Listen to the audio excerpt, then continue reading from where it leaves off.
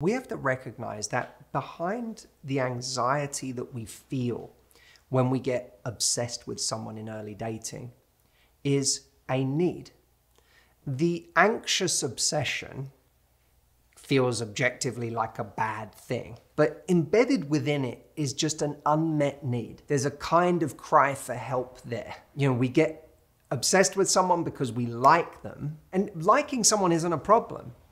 But when liking someone, when being on a date and realizing, this person's great, I really like them, or I admire them, or I respect them, or I'd like to spend more time with them if they're open to that. When that crosses over into, I'll die if they don't text me back, something's happened there. It's no longer just an admiration for them as a person, or a kind of excitement about the possibility of another date with them.